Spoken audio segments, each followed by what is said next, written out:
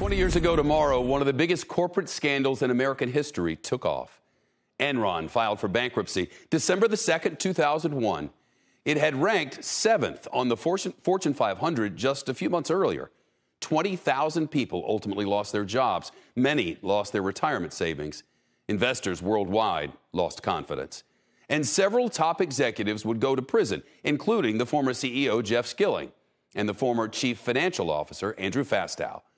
The politically connected chairman, Ken Lay, also found guilty on multiple counts of fraud. But he died before he could appeal, so his convictions were wiped out. If you think you know all there is to know about the Enron fiasco, hear from CNBC's Scott Cohn. He covered the Enron saga for this network 20 years ago and is back in Houston tonight. Hi, Scott. Hi, Shep. There it is, the famous glass tower of Enron. Used to have the crooked E logo street side. It does still stand. The oil company Chevron has offices here these days. But Enron left behind more than just an office building and a financial disaster. Some of the things that we take for granted today trace their roots right there to 1400 Smith Street. Mr. Jenkins, it must be evening there. Thank you. 20 years before Zooming was a thing, this Enron promotional video was touting video conferencing on the internet and streaming video years before Netflix. Enron Communications is changing how the world communicates. We're changing the industry. Scott Yeager was head of strategy for the division that became Enron Broadband. We spoke on Zoom. We were the only ones focused on broadband experiences, and broadband did include streaming media and did include interactive, dynamic, meetings like this.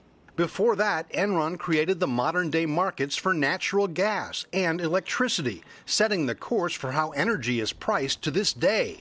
Energy markets expert Ed Hurst, who worked with prosecutors to build their cases against company executives, concedes that Enron was a pioneer. Did Enron revolutionize trading for natural gas and electricity? Without question. Brought liquidity, brought benefits to consumers and producers. Which is why when Enron went bankrupt, throwing thousands out of work in a matter of hours, many mourned more than just a job. Ravi Katuria was a director in Enron's retail energy division.